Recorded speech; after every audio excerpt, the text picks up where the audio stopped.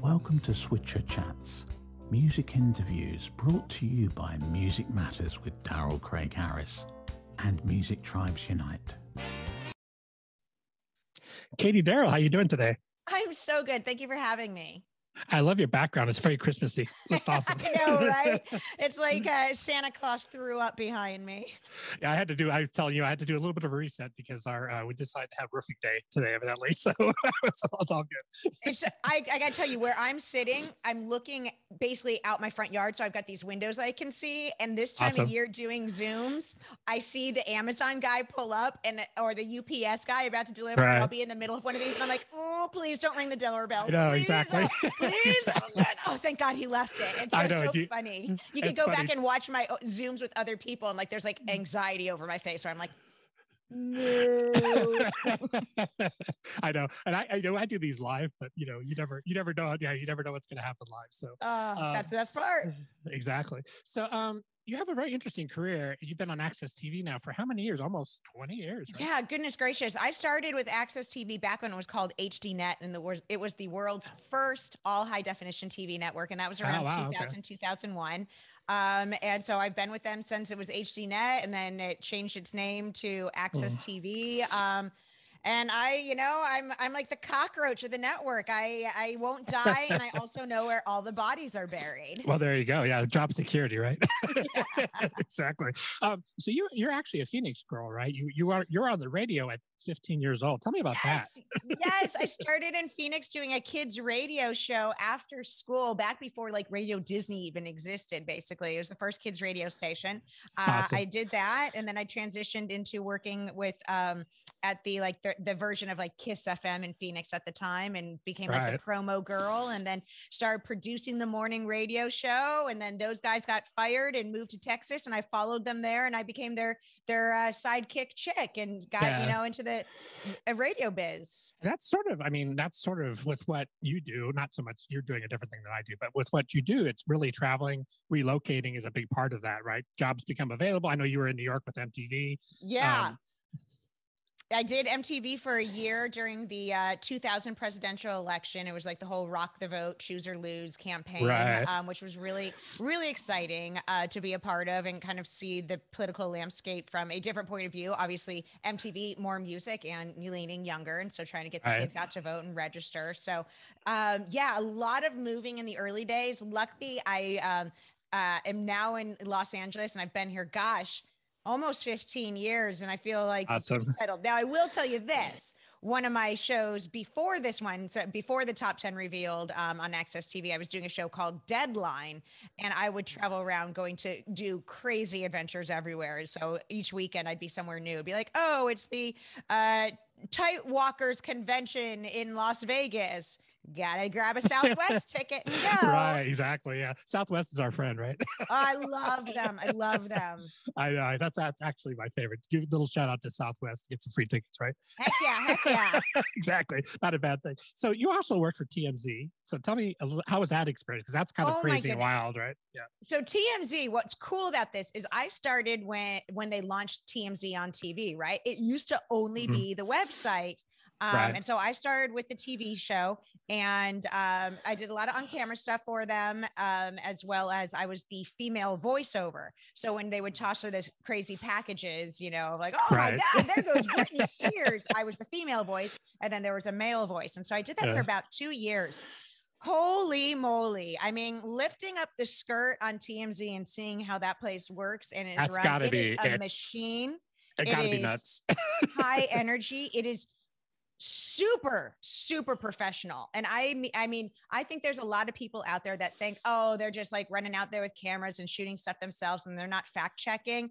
I will, anything that comes out that says it's an exclusive in a story that is broke by TMZ, I know it is true, because Harvey Levin is a lawyer and he doesn't want to get sued. And he was so hardcore in that newsroom of, he will not publish if this is not true. So I think in the entirety of TMZ, like they've retracted something like only 2 or 3 stories in their history. Yeah, which is, that's a fun show. It's easy to like, and I see those reporters that they use. I'm like, oh my god, those guys, they must be sitting by their phones 24 hours a day.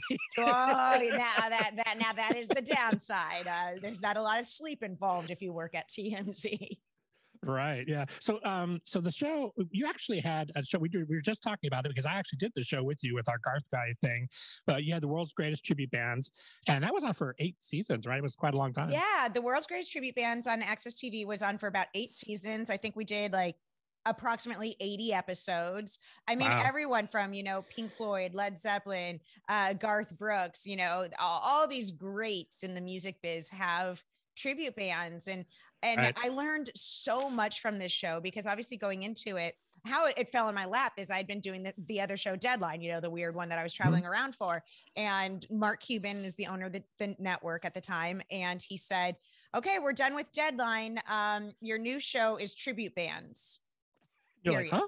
And that was an email. And I was like, wait, no, I don't even understand what that means. What does it mean? And I had to understand what is a tribute band because I thought it was a cover band. And as you know, it's not a cover band. Yeah, you don't call a tribute band a cover band. They don't like that.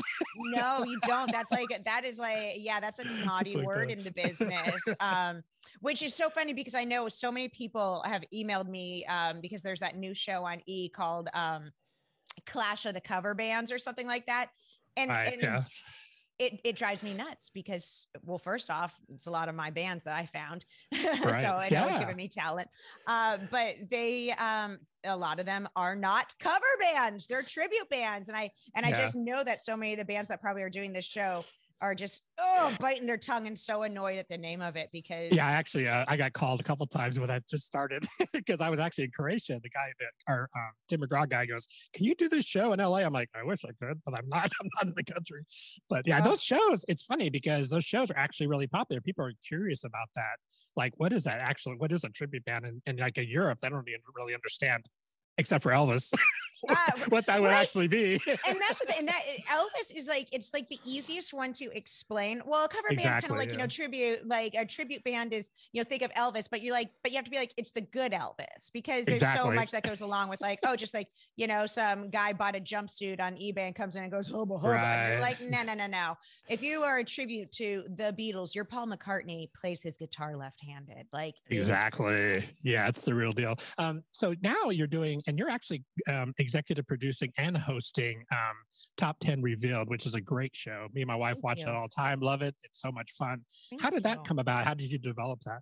So, as all things, all my stories seem to keep relating back to Mark Cuban. But so Mark Cuban, that's not a bad thing. No, exactly. He, as the owner of the network, said, "Hey, you've done 8 seasons of the world's greatest tribute bands. I think we've covered all the good bands. Otherwise, you're going to start going very specific to like Ariana Grande, where you're like, no offense, but just not our demo, right? We're a classic rock station." And so he said, "We're going to cancel the world's greatest tribute bands. It did great. It's no fault to anyone other than it's run its course. What's your next idea?" Again, you're like, no, Mark Cuban's asking me for my idea. I feel like I'm on Shark Tank.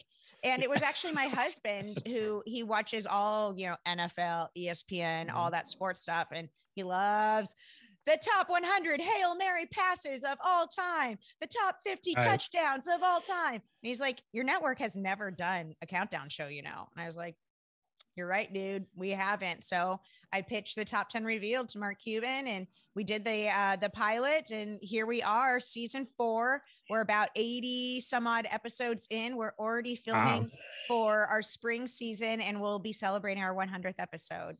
Yeah, that's such a fun show. And I mean, I love the guests and it's like people you would not expect, right? Like Steven Adler from Guns N' Roses, all these, it's a really fun mix of people. Yeah, it is. I mean, listen, like Dee Snider's on all the time. Sebastian Bach, Lita Ford. Yeah, you said Steven Adler. We had Matt Sorum from Guns N' Roses as well. Right, Sean Stockman from Boys to Men, Carney Wilson. And then we have like some of these music geniuses that aren't in bands, but they're experts like Matt Pinfield or Lindsey Parker from Yahoo. Right. So it's a fun show. And I love that like listen, you can debate with your friends or argue with yourself when you're watching it. Like, so you're kind of like, oh, I wonder what the next song is. Right. And you learn fun facts and it's easy. Like at the end of the day, listen, if you don't agree with it, it's okay. It's only rock and roll. Like, yay. And that's a show. I mean, that's a show that has legs forever, right? Because you're not going to run out of topics. You're right. I thought, okay, I think we could do 2 seasons. And now here we are about to hit 100. And I was like, oh man, I've got a list 30 deep of ideas that are just like ideas off the top of my head, let alone if I actually like concentrated. So yeah, let's go for 200. Exactly. So you've done interviews with a ton of folks. What are some of the ones that are your favorites? What are the ones that really stick out in your mind? All right. So I know it's a big question. It is a big question. So twofold. So on the top 10 revealed, I really liked talking to Paul Stanley of Kiss. Right. He's a huge icon. But he's a hard nut to crack, as I would say. You know, someone like Dee Snider, Sebastian Bach, they are soundbite machines. They get the game of TV of like talking a soundbite, you know, don't go on, you know, play nice in the sandbox. And even if you hate the song, say, well, I know why other people like it. So they're easy in the chair.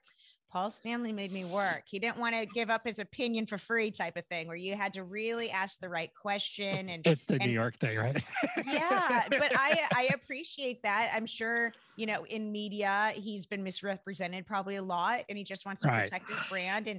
And I was a stranger to him. So he's like, what's this girl going to ask? So I really enjoyed talking to him for that reason, because it was the challenge. Now I love me some Dee Snider because it isn't a challenge. It is bantering with just a friend, someone who just is going to, you know, make my day easy. And he's a believer, right? He's a believer in rock and roll. He's all in. You know, he's such a character. It feels like those guys have just been around forever, right?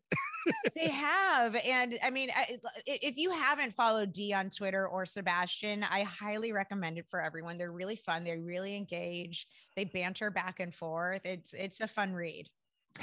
What's your advice for young people that like to get into this business? I mean, do you have like interns that work on your show or we do? You know what's interesting? So we do have like an intern or a PA that works with us out of our Denver office. And I would never have imagined that was a real thing until the pandemic hit and you realized how you can virtually work with people. You know, I would have been like, I can't work with someone out of state.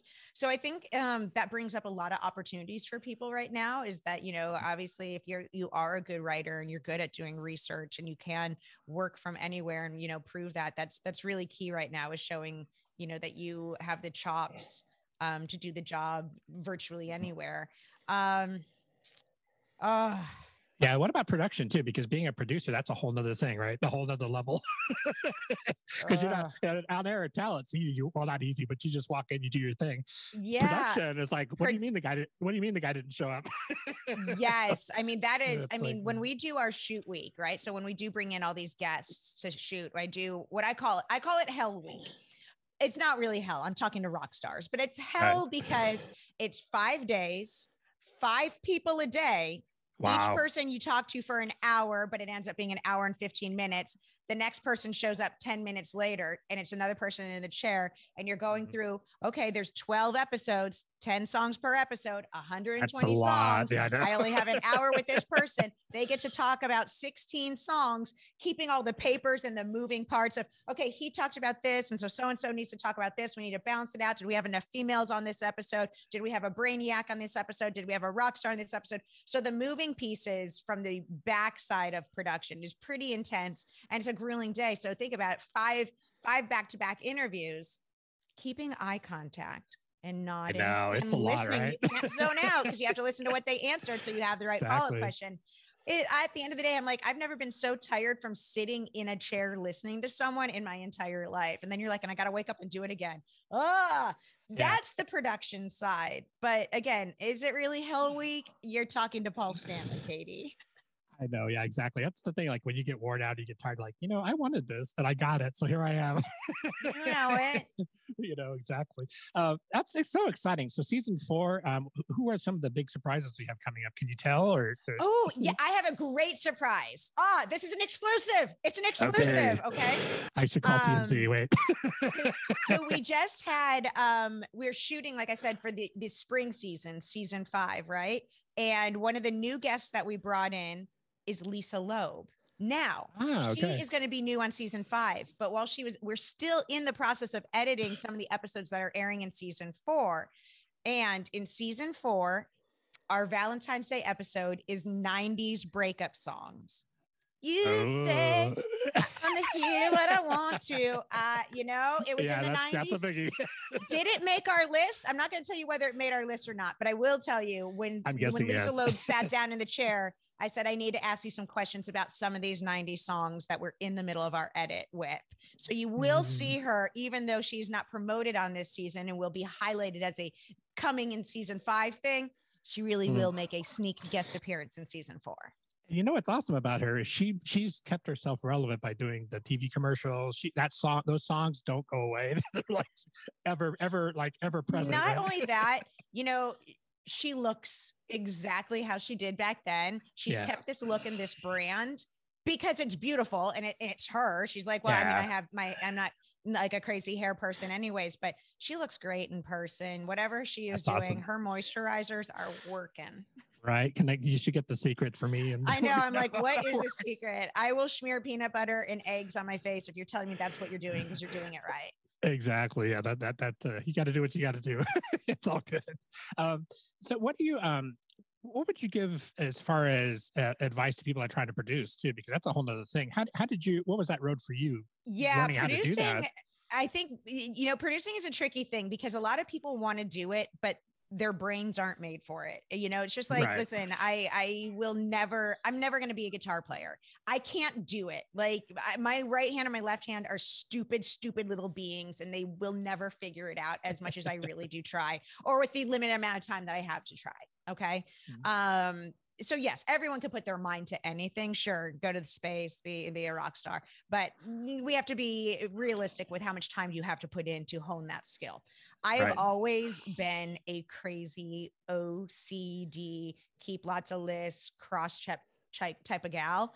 And that's what makes me a good producer. And I think that's what makes a good producer. Are there people out there that are producers that aren't good at that? Sure.